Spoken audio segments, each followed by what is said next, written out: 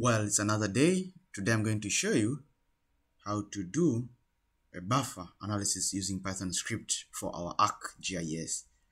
So we go straight after opening our ArcGIS, we go to this option here, Python. Yes, you click it here. Then you start by your first command. So I'll comment creating buffer 30 meters for roads using Python script. Okay, so we start importing our command, import ArcGIS. So this is the general command for geoprocessing. Then another, so we establish the environment. Where is that shapefile we are going to load? ArcGIS dot environment, yes, dot workspace here. So by just clicking this one, it shows here on the right. When I say equal sign and I put this one, I want to know where I want to bring that workspace, where that working folder is. So I'll put equal sign, then I'll go to my computer. I know where it is, this one here. I'll copy the path, and I'll post it here, just like that. So the workspace has been already originated. So that means my shapefile is in this folder. Then I go enter.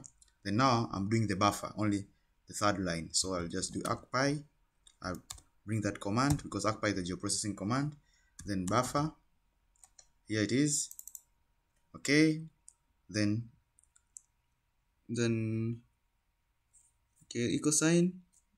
And then yes, buffer analysis. Then okay, bracket, as you can see on the right, bracket.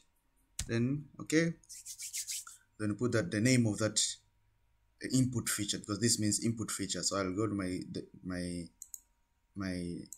where that input file shapefile is, this one here. I'll try to copy this one here. Okay, and I'll paste it here. You need to put it as a string because it is not established. It's a name of the shapefile. Then comma, it goes to the output feature class. It gives you the output feature class. I can maximize it here. You can see it, output feature class. So output feature class, I want it to be called Ilala 30 meter. I'll put here buff 30 meter. Okay, and I'll put a string as usual because it's not known. This is the name of the output shapefile which will be formed. Then comma, then it goes to buffer distance. Now because I know it is in meters, so I'll put 30 meters. Then you can put comma if you want to. Each line should be full or right or length.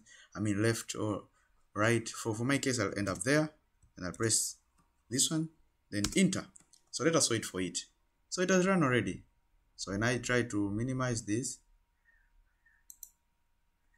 let us wait for it. It is loading. Bingo, just like that, buffer here. So when you try to make any quality checks here, quality checks like this one, let us try to measure, because the line is in between. That means 30 meters, 30 meters means 60 meters. So when I use this measure line tool here, this one to here.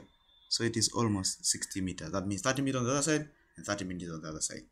So that's it. So that's using Python script for ArcGIS with only 3 lines of code doing the buffer. Thank you a lot.